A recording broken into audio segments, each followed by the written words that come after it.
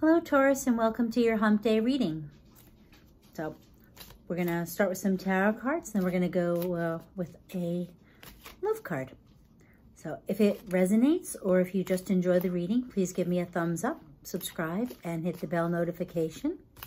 If it doesn't resonate, please check your rising sign. And if it seems more like a love reading, Taurus, then check your Venus sign. Either way, thank you so much for being here. I really appreciate it. Let's see here, some Taurus. What does Taurus need to know for their Hump Day? Sorry, reading. Taurus Hump Day reading. 4, 3, Hump Day reading for Taurus. Okay then. Anything else for Taurus? So I gotta tell you, a lot of the readings have started about work and ended up about love. It's very interesting. So I keep asking everybody, what's going on with Venus? Oh boy. Taurus, you're starting out with the Tower. Now, granted, the Tower is never a happy looking card, but if you look back in your life at any of your quote unquote Tower moments, did you ever notice that some of the best things happen when life makes you make a change? Oh, it could be the worst thing too. Don't get me wrong. Believe me, I know that all too well. But at the same time, it could cause something good, you know?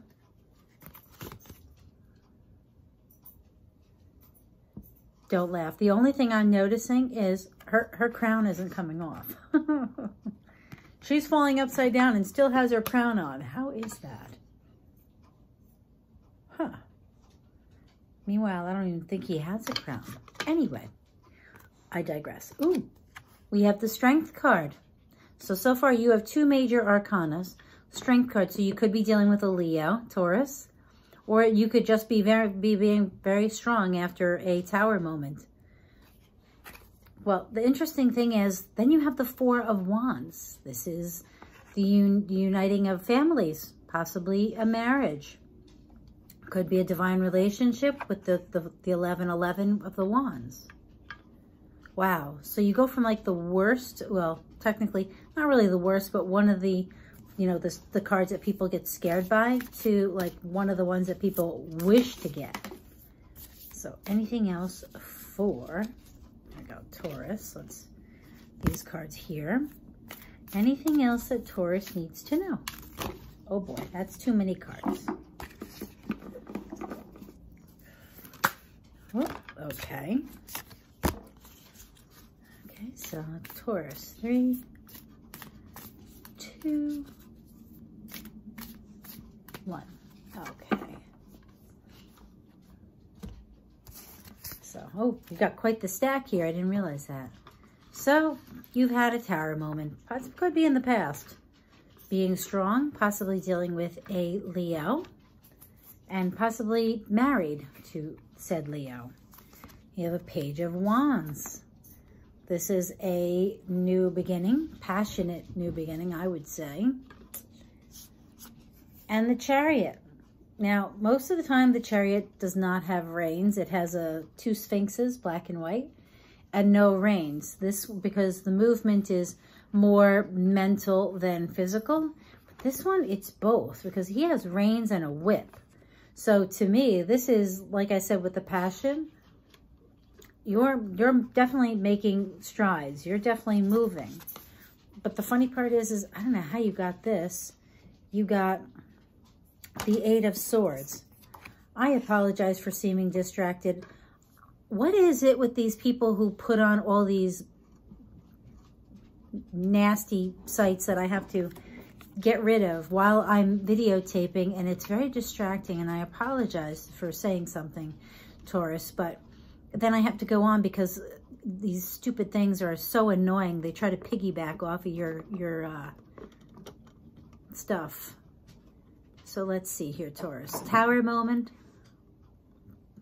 The way it looks, because of such a yellow, bright, vibrant cards, I want to say this Taurus, to me, Taurus, it says you went through a Tower moment and you realized how strong you were. And maybe it helped a relationship create a passionate new beginning. And now this Chariot card is so different than other Chariot cards. But let's see here.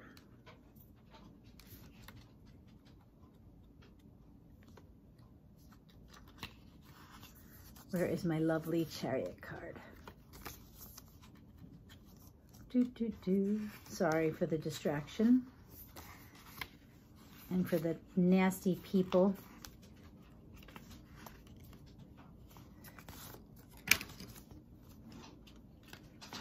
Okay, where is the Chariot?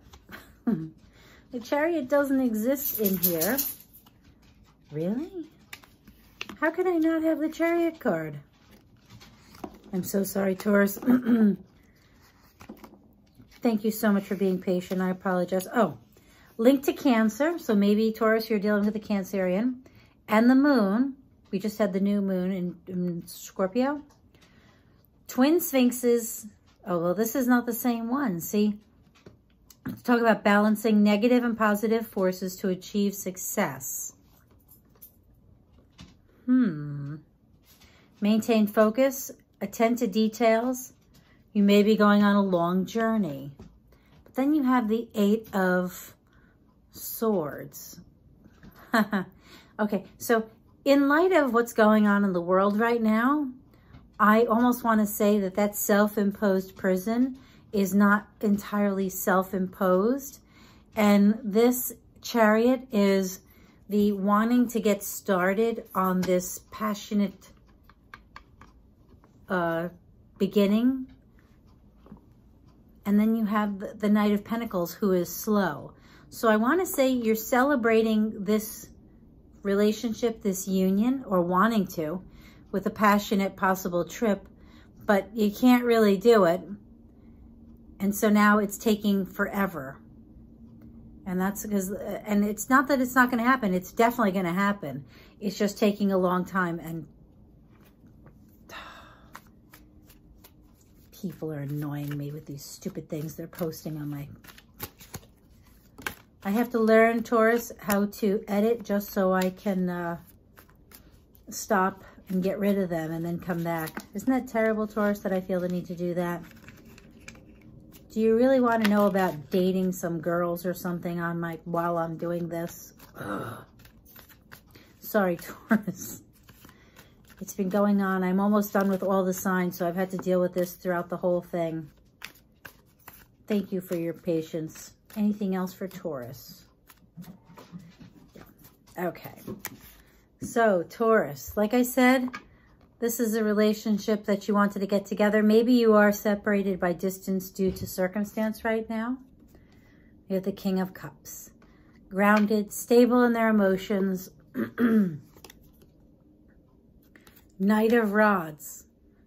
He's the one, he just goes charging in. He doesn't think about it.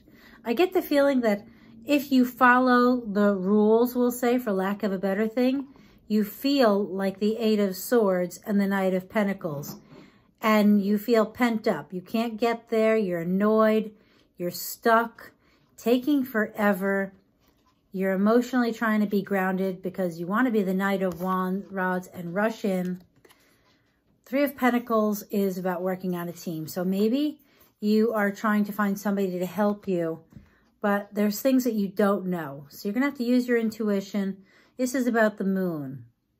There's stuff you don't know.